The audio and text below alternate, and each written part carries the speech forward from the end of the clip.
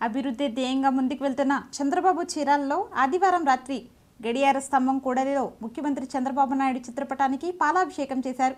ఈ సందర్భంగా తెలుగు మహిళా రాష్ట్ర అధ్యక్షురాలు ఎమ్మెల్సీ పోతుల సునీత మాట్లాడుతూ ముఖ్యమంత్రి చంద్రబాబు నాయుడు ఆంధ్రప్రదేశ్ ప్రత్యేక రాష్ట్రంగా విడిపోయినప్పటికీ లోటు బడ్జెట్లో కూడా పేదలకు అనేకమైన అభివృద్ధి కార్యక్రమాలు చేపట్టారని తెలిపారు। పసుపు కుంకుమ, డ్వాక్రా మహిళలకు రుణాలు, వితంతువులకు, వృద్ధులకు రెట్టింపు పెన్షన్లను ఇచ్చిన ఘనత టీడీపీదే అన్నారు।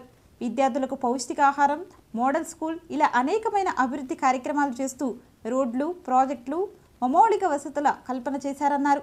రానున్న ఎన్నికల్లో ప్రతి ఒక్క కార్యకర్త సైనికుని వలె పనిచేసి మరలా ఈ రాష్ట్ర అభివృద్ధి కోసం తప్పనిసరిగా చంద్రబాబు నాయుడు ముఖ్యమంత్రి చేసే వరకు విశ్రమించొద్దని కార్యకర్తలకు సూచించారు।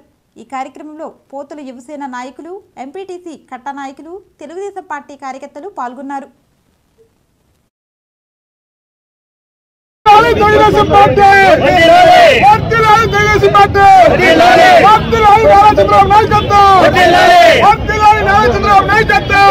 చంద్రబాబు గారి నాయకత్వం, నారా చంద్రబాబు గారి నాయకత్వం, నారా చంద్రబాబు గారి నాయకత్వం। మరి ఈరోజు ఎన్నో సంక్షేమ కార్యక్రమాలు ప్రవేశపెట్టినటువంటి ముఖ్యమంత్రి గారు దేశంలోనే ఏ ముఖ్యమంత్రి చేయలేనటువంటి నిర్ణయాలతో అభివృద్ధితో ఈరోజు ముందుకెళ్తున్నారు। మరి అనేక వర్గాల కోసం అనేక సంక్షేమ కార్యక్రమాలు పెట్టారు। ఈరోజు వినూత్నంగా మరి రైతుల కోసం ఈ 4.5 సంవత్సరాల కాలంలో మరి రైతాంగం కోసం పొలం పిలుస్తుందని చెప్పి మరి ఎన్నో కార్యక్రమాలు రైతుల కోసం మరి వాళ్ళకి